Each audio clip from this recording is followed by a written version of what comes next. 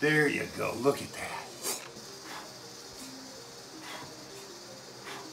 Whoa, what are you guys doing over here? That's a baby monocle cobra. Hey guys, what's happening? Welcome to SA's Wildlife Wednesday. My name's Robbie, and I'd love to share my passion with you. We got something really cool today. Did you guys know the most common cobra throughout Southeast Asia is the monocle cobra?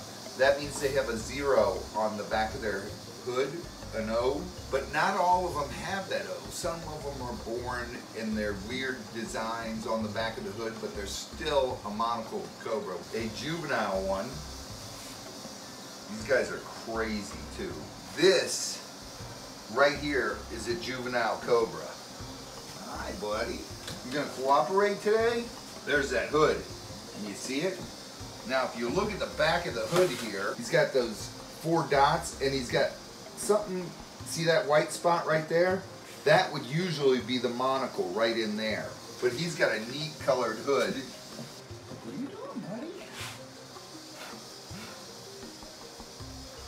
Look at that hood.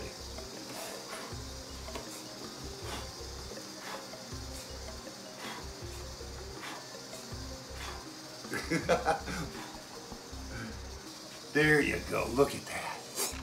Is that cool or what? They do that hood as a defensive posture.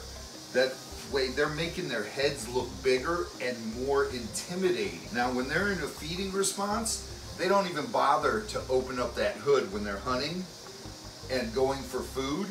They'll just come along, they look like a regular snake almost. Look, with his hood closed, you can't even tell, most people can't tell it's a cobra. Can you see that there?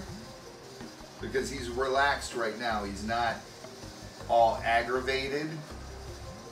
And when they hunt, they don't open that hood because they don't want to make themselves be seen. They want to sneak up on their prey, they bite them, and it is a cobra, so they are venomous. They are neurotoxic and cytotoxin. Now the venom also works not only to kill the prey, but it also helps in the digestion process of the prey. It starts to break down all the proteins and everything in the animal so that they can digest it quicker. So it helps in multiple ways, hunting and in digestion process. Oh, such a neat snake. Whoa, really? You see that? Hey, really? Does everything have to pee? Ugh. And they also still, like all other snakes, use pee and use urates and poop as a musk.